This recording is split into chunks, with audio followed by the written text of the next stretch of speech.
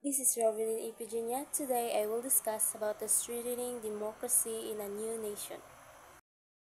As young democracy emerge, establishing stable, free and fair election is a crucial. Voter education, international oversight, and preventing fraud are essential steps to build trust in the democratic process. Ang pagpapalakas ng demokrasya sa mga bagong bansa ay mahalaga upang matiyak ang maayos at makatarungang pamamahala, proteksyon ng karapatan ng mamamayan at pagpapalakas ng ekonomiya. Ito rin ay nagbibigay ng mga mekanismo para sa pagpapalaga sa kalayaan, pagkapantay-pantay at pagpapalakas ng partisipasyon ng mamamayan sa pamamahala. Sa pamamagitan ng demokrasya, ang mga mamamayan ay maaaring magkaroon ng boses na magdesisyon at maging bahagi ng proseso ng pag-unlad ng kanilang bansa. Next is challenges of stable election. First, entrenched interests. Powerful elites may resist reforms that threaten their influence. So, tumututol ang mga makapangyarihang elitista na maaring nagbabanta sa kanilang impluensya na tumutukoy sa kanilang kapangyarihan sa politika, ekonomiya, o lipunan. Second, logistical barriers. Remote population, inadequate infrastructure, and limited resources can hinder election access. Ang kakulangan sa infrastruktura at limitadong mga mapagkukunan ay maaring hadlang sa pag-akses sa panahon ng halalan. Ang mga infrastruktura ay katulad ng pasilidad, kagamitan, at sistema na kailangan para sa maayos na pagpapatakbo sa isang lugar o komunidad. Ito ay maaring mga kalsada, tulay, kuryente, tubig, komunikasyon tulad ng internet, at iba pang serbisyo na nagpapabuti sa pamumuhay ng mga tao sa isang lugar. Third, voter apathy. If citizens lack faith in the system, low turnout can undermine legitimacy. Kapag kulang sa partisipasyon ng mamamayan sa sistema, maaaring ito ay mabawasan ang pagiging lehitimo nito, na tumutukoy sa pagkakaroon ng legalidad, otoridad, at pagtanggap mula sa mamamayan o partido. Next is empowering voters. We have education campaigns, inclusive access, civic engagement. So education campaigns inform citizens about their rights, the electoral process, and the importance of participating. An election is crucial for maintaining a healthy democracy dahil ito ay isang fundamental na karapatan at responsibilidad ng bawat mamamayan sa isang demokratikong lipunan. At sa pamamagitan ng pagboto, ang mga mamamayan ay nagpapahayag ng kanilang opinyon at nagbibigay daan sa kanilang mga kinatawan na gumagawa ng desisyon para sa kanilang kapakanan.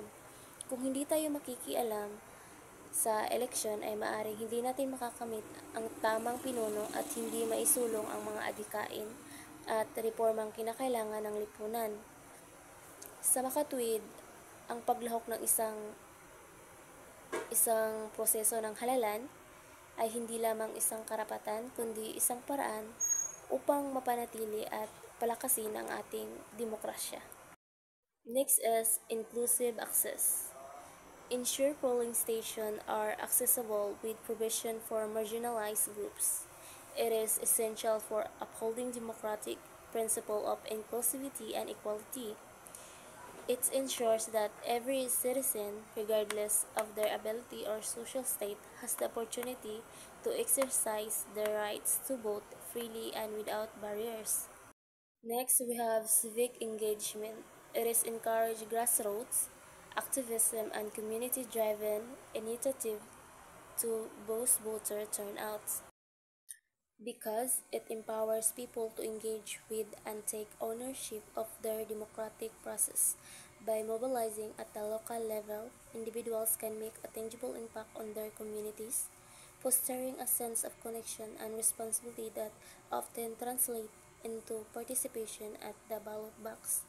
Grassroots efforts can reach populations that traditional campaigns might overlook, ensuring that a more diverse range of voice is heard in election. Next, we have ensuring free and fair election. We have Independent Election Commission that establish non-partisan bodies to administer election and address dispute impartially. Is crucial for ensuring the integrity and fairness of the electoral process. Ito ay makakatulong sa pamamagitan ng pagtanggal ng mga posibleng bias at tunggalian ng interes na maaaring magdulot ng pagdududa sa tiwala ng publiko. Next, transparent processes. Published election data allow independent monitoring and maintain clear procedures are essential steps to ensure transparency, accountability, and fairness in the electoral process. Next, we have combating fraud. Implement robust security measures, audience result, and prosecute any irregularities. Ibig sabihin nito ay pagpapatupad ng mga resulta at pagsusuri ng anumang hindi kapani-paniwalang pangyayari sa seguridad. Next, the role of international observers. We have United Nations. It is provide impartial election monitoring and technical assistance. This is typically includes observing polling stations, verifying voters' registration, monitoring ballot counting, and addressing any irregularities. Next, we have European Union. It is deploy observation mission to assess the integrity of electoral process. Deploying observation mission to assess the integrity of the electoral process is crucial for ensuring transparency, fairness. Next, we have OSCE. It is promote democratic election and support capacity building efforts. So this is the essential for fostering sustainable democratic practices by empowering individuals and institutions with the knowledge and skills necessary for conducting free, fair, and transparent elections to contribute the strengthening of democratic process worldwide. So we have Carter Center. It is monitor elections and advocate for universal democratic principle. For ensuring fair and transparent governance worldwide, it is involves observing elections processes, promoting inclusivity, transparency, and accountability, also safeguarding the right of voters.